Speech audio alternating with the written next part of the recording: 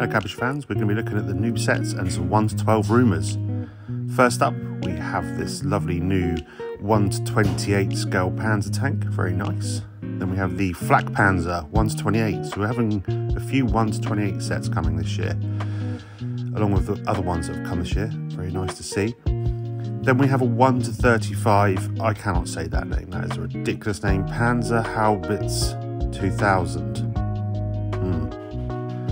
And we have rumours of some Alfa Romeo sets coming, so whether they're going to be cars, planes, tanks, who knows, who knows. Then the one we've all been waiting for, the Lancaster Bomber 1 to 48, 1,643 pieces. Cannot wait to see the real images of this one. Now into the good stuff, the 1 to 12 sets. Now there's been rumours aplenty about the 1 to 12 sets. We've already had a Tiger 131, we've already had a Kupelwagen, and we've got the Jeeps incoming. I think the strongest rumour is a Fury, Sherman Fury. I mean, it might be hard for the licensing, etc. But I do know that there will be 2 1 to 12 vehicles coming. And if I was to take a guess, I'd say one of them probably will be an Allied tank. Maybe they might even do a reskin of the Tiger, we don't know. But I know there's definitely 2 1 to 12 vehicles coming.